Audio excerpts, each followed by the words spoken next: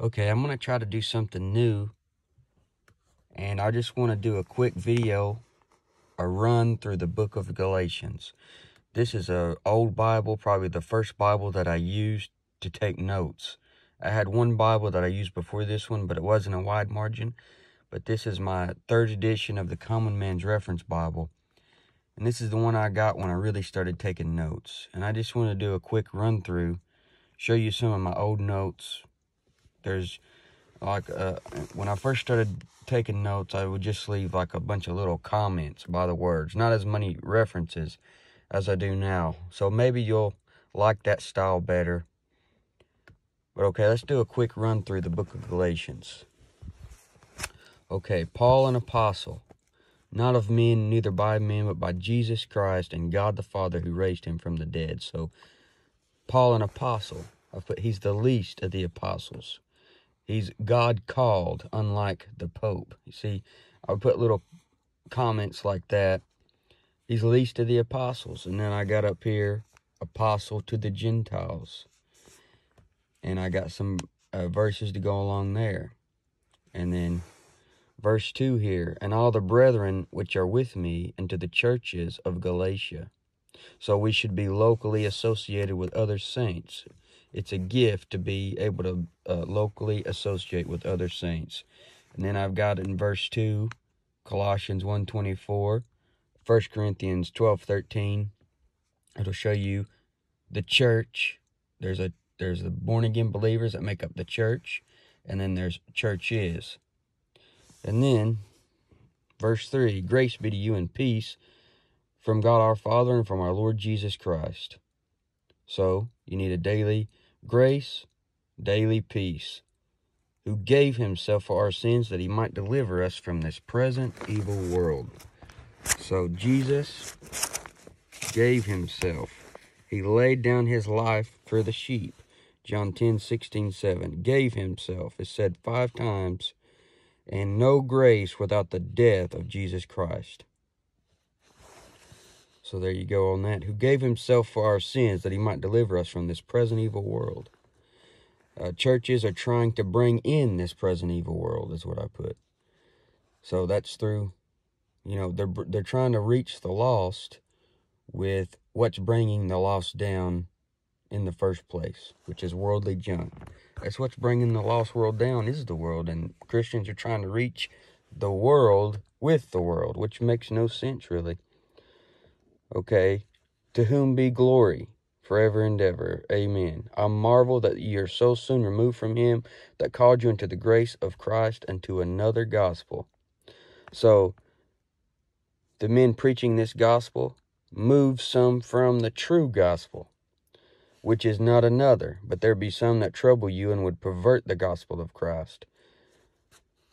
But though we or an angel from heaven preach any other gospel unto you, then that which we have preached unto you, let him be accursed. And down here, I've wrote, we're delivered from this present evil world, out of temptations, from every evil work, 2 Timothy 4:18, from this body, Romans 7:24, so great a death, 2 Corinthians 1:10, the wrath to come, 1 Thessalonians 1:10, from fear, the power of darkness, Colossians 1:13. And then I have wrote down here for verse 6. Let's see what verse 6. I marvel that you are so soon removed from him that called you into the grace of Christ unto another gospel. Verse 6, I've wrote, soon after salvation, Satan sends a gospel pervert to lead you astray.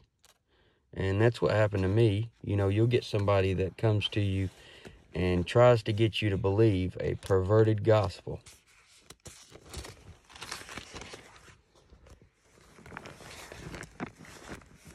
All right, but if while we seek to be justified by Christ, we ourselves also are found sinners, is therefore Christ the minister of sin? God forbid. For if I build again the things which I destroyed, I make myself a transgressor. But if I through the law am dead to the law, that I might live unto God. So we are judicially dead. When we got saved, our spirit was quickened, that is, made alive, but our flesh was crucified with Christ. And that's why it says, I am crucified with Christ. Nevertheless I live, yet not I, but Christ liveth in me. And the life which I now live in the flesh, I live by the faith of the Son of God, who loved me and gave himself for me. So we live in this earthen vessel. We got a life spirit and a dead body. He says, I do not frustrate the grace of God, for if righteousness come by the law, then Christ is dead in vain. So the man who refuses to accept Christ frustrates the grace of God. And if you could live right, if you could live good enough to go to heaven, then Jesus Christ died in vain. All right, chapter 3. O foolish Galatians, who hath bewitched you? And I wrote, bewitched over here.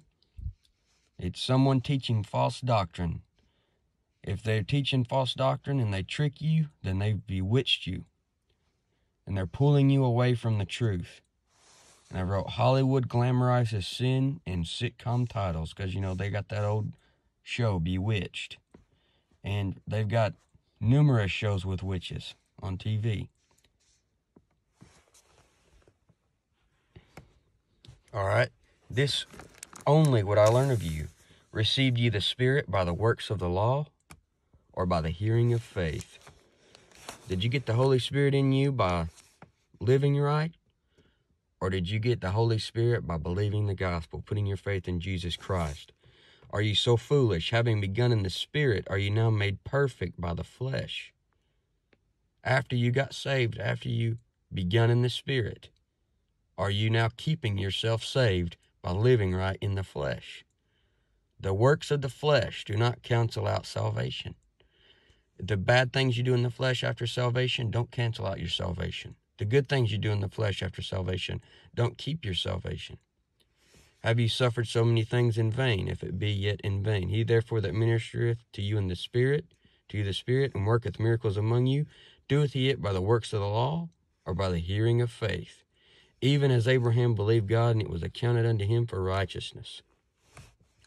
You see, a religion of do is works, a religion of done is faith, and that's a pure religion. Abraham believed God, and it was accounted to him for righteousness. Saved by grace through faith. He is a type of your salvation. Know ye therefore that they which are of faith, the same are the children of Abraham. So you are a spiritual child of Abraham. And the scripture, foreseeing that God would justify the heathen through faith, preached before the gospel unto Abraham, saying, in thee shall all nations be blessed. It didn't say to him the death, burial, and resurrection. The gospel to Abraham was this gospel. In thee shall all nations be blessed. And that's not how he got eternal salvation. The gospel isn't limited to salvation. The gospel is good news, glad tidings. So the scripture foreseeing that God would justify the heathen through faith, it's the scripture told Abraham. The scripture preached before the gospel unto Abraham. But at that time, Abraham didn't even have what we've got. He didn't have all the Bible. He didn't have what God said wrote down. God spoke to Abraham.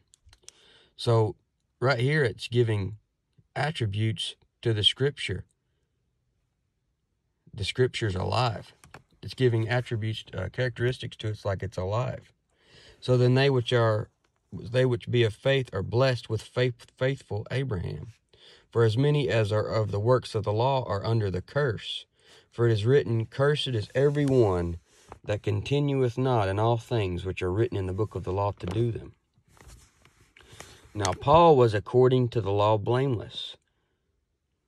And to keep the law, you had to have faith, and you had to have a bloody animal sacrifice for when you broke the law. And then I've got up here, when you live by the law, you're under a curse. You cannot be justified. You cannot live by faith. And then I've got, why is that so? And you can look up all those verses there. Just doing a quick run through. And the law is not of faith, but the man that doeth them shall live in them. And then the just shall live by faith.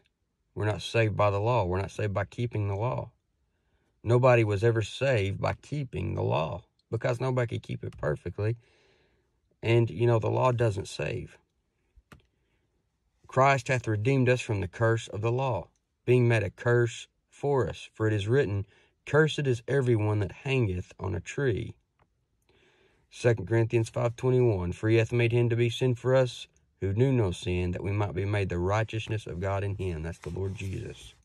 That the blessing of Abraham might come on the Gentiles through Jesus Christ, that we might receive the promise of the Spirit through faith, not through works.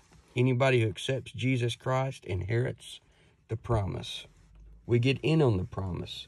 We don't take the place of the Jews, but we get in on it.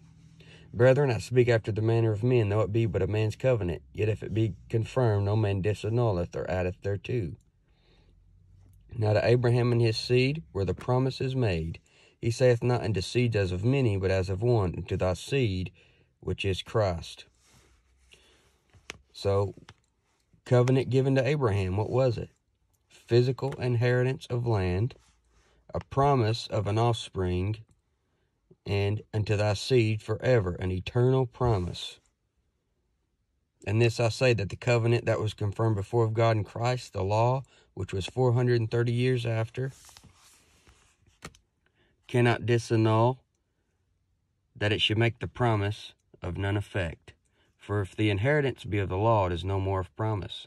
But God gave it to Abraham by promise. So the law couldn't bring any promise.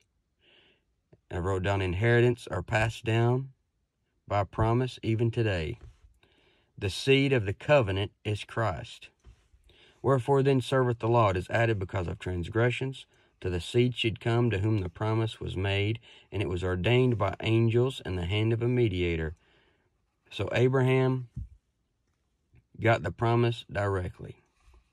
And where it says this, in the hands of a mediator, that would be Moses. Now, a mediator is not a mediator of one, but God is one. There's one God. So let's skip forward a little bit here. But the scripture hath concluded all under sin, that the promise by faith in Jesus Christ might be given to them that believe. So by faith. It's by faith. The law is our schoolmaster. Since faith has come, we're no longer under a schoolmaster. Here's some pretty good looking notes here. For we are all the children of God by faith in Christ Jesus.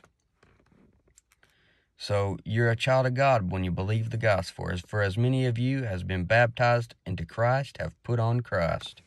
And that's not water baptism. That's the Spirit baptism. 1 Corinthians 12:13, Ephesians 2:6. There is neither Jew nor Greek, there is neither bond nor free, there is neither male nor female, for ye are all one in Christ Jesus. So we are all the same in Jesus Christ. Now, this doesn't change you physically. Where it says neither male nor female, when you get saved, you're still a male or a female. This isn't a gender neutral thing here. And I mean, physically, you're still a Jew or a Gentile. It doesn't change you physically. This is a spiritual thing. But spiritually, you're all one in Christ Jesus. And if you be Christ's, then are you Abraham's seed and heirs according to the promise. So you get in on the promise. And up here, I've got a couple of things written down. Baptismal regeneration. Because people take verse 27, make you think baptism saves. Wrote down there's seven baptisms in the Bible. And not all of them have to do with water. And that's where people get messed up. They take the verses about the Spirit baptism that happens at salvation, and they make that water baptism. And I've got wrote up here, gender neutral, a lie. It is a lie. Post-millennialism, that's wrong. It's pre-millennialism. And Romans 11:25-26, that shows you God's not done with Israel. Okay, then chapter 4. Now I say that the heir, as long as he is a child, differeth nothing from a servant, though he be Lord of all. but is under tutors and governors until the time appointed of the Father. Even so we, when we were children, were in bondage under the elements of the world. But when the fullness of the time was come, God sent forth his Son, made of a woman, made under the law, to redeem them that were under the law, that we might receive the adoption of sons. So, you are born wrong and must be born again. You have to be made a son of God by adoption. There are different kinds of sons of God. You got the angels who are sons of God. Adam was called a son of God. Christians are sons of God. And once you are born again, you become a direct creation from God. And because ye are sons, God sent forth the Spirit of his Son into your hearts, crying, Abba, Father. If you haven't received the Spirit of God, then you're none of his. Wherefore thou art no more a servant, but a son. And if a son, then an heir of God through Christ. Howbeit then, when you knew not God, ye did service unto them which by nature are no gods. But now, after ye have known God, or rather are known of God, how turn ye again to the weak and beggarly elements whereunto you desire again to be in bondage? So if you're known of God when you get salvation, why are you trying to go back under the law when you've already got salvation? And Seventh-day Adventists deceive new converts because you observe days and months and times and years. You're trying to do all these things for the law. And Paul says, I am afraid of you, lest I have bestowed upon you labor in vain. He's pretty much saying if they go back under the law, then what he's doing is a waste. Even though he really doesn't believe that, because he said his labor is not in vain. Brethren, I beseech you, be as I am, for I am as ye are. You have not injured me at all. He's saying enjoy your liberty in Christ, and he's not injured at all because Paul didn't take things personally.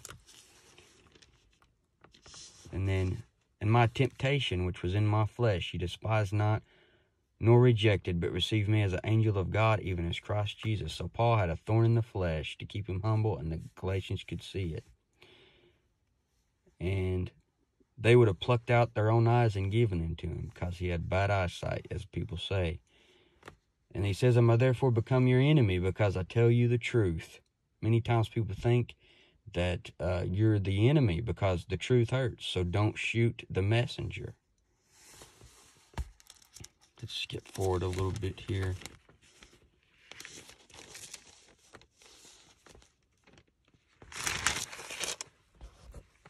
Here's a good page.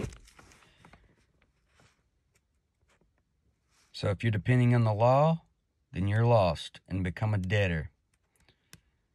For I testify again to every man that is circumcised that he is a debtor to do the whole law. If you're relying on that circumcision to save you, then they were a debtor to do the rest of the law. And Christ is become of no effect unto you. Whosoever of you are justified by the law, you are fallen from grace.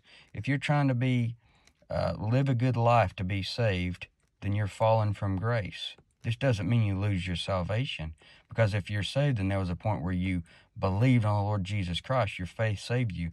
But if you're relying on your works, you're fallen from grace. I'm going to skip over to here. Here's some good notes right here. Some of the best verses in the Bible, Galatians 5:16. This I say, then walk in the Spirit, and ye shall not fulfill the lust of the flesh. Showing a Christian can walk in the flesh.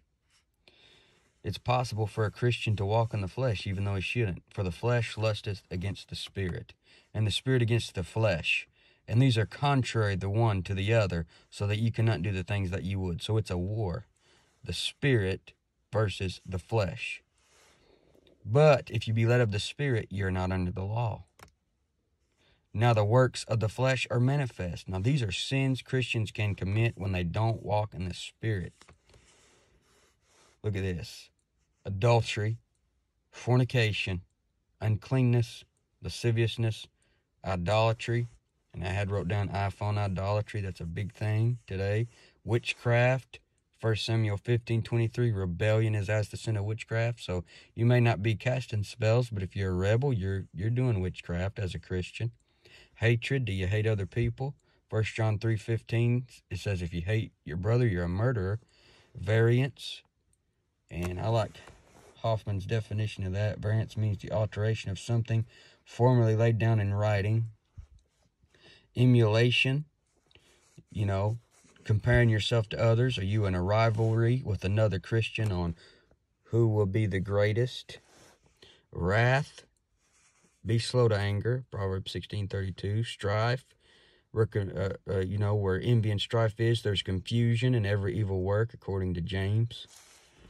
It's earthly, sensual, devilish, as he says. Envyings, murders, drunkenness, revelings, and such like, which I tell you before, as I have told you in time past, that they which commit such things shall not inherit the kingdom of God. Now, that doesn't say not be saved. This has to do with your inheritance in the kingdom.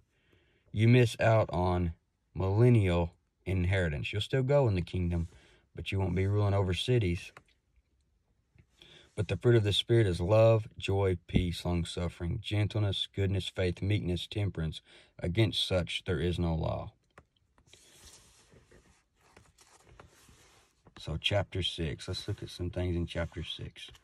Brethren, if a man be overtaken in a fault, ye which are spiritual, restore such an one in the spirit of meekness, considering thyself, lest thou also be tempted. So,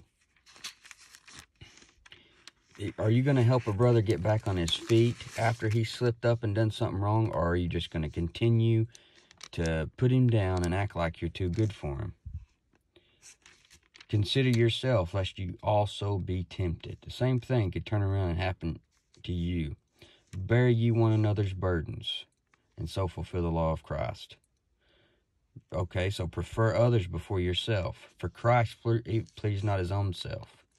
For if a man think himself to be something when he's nothing, he deceiveth himself. But let every man prove his own work. How do you do that? Check it with the Bible. And then shall he have rejoicing in himself alone and not in another. For every man shall bear his own burden. Let him that is taught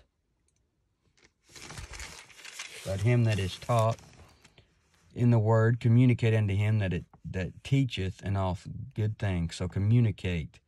This is referring to, giving to the person that's teaching you. So, I say a lot against money, people always wanting to give money, but it is biblical to communicate to the person that's teaching you. Give something to them physically when they give you something spiritually. And here in this chapter, you have the doctrine of sowing and reaping. Be not deceived. Paul's constantly saying, be not deceived, because it's possible for a Christian to be deceived. God is not mocked. For whatsoever a man soweth, that shall he also reap. For he that soweth to the flesh shall of the flesh reap corruption. But he that soweth to the Spirit shall of the Spirit reap life everlasting. And I wrote, walk in the Spirit, and you won't fulfill the lust of the flesh. You are either deceived or you are straight up mocking God. And this is the way I used to write notes. This was back when I first started. I really don't like to write all this stuff now because it's just already in my head. I don't need to write it down. I usually like to just write verses and things like that I might not remember. That way I can save space. But I'm just showing you this as kind of just for fun. And let us not be weary in well-doing, for in due season we shall reap if we faint not. And then you see how large a letter I have written unto you with mine own hand. Paul wrote it large because he had bad eyes. That's what people say. That may or not be why, but that's what I had wrote down. As many as desire to make a fair show in the flesh, they constrain you to be circumcised only, lest they should suffer persecution for the cross of Christ. So these people are evil inwardly. They're fake outwardly. All they care about is making a fair show in the flesh, but the right doctrine brings persecution. They don't teach the right doctrine because it doesn't make you look good. It makes you look bad to the world. For neither they themselves who are circumcised keep the law, but desire to have you circumcised, that they may glory in your flesh. So I've wrote down, if they could convince you to go back under the law, then it boosts their reputation. If they could get a true believer back then to be circumcised, to keep the law, then they could go to their friends and glory and say, look, I got another one. But God forbid that I should glory, save in the cross of our Lord Jesus Christ, by whom the world is crucified unto me and I unto the world. If you're crucified with Christ, that's salvation, if you're saved. For in Jesus Christ, neither circumcision availeth anything, nor uncircumcision, but a new creature. Neither one of these things can make you new creatures, circumcision or uncircumcision. Being a new creature is what matters, and that's what takes place at salvation. God makes you a new creature.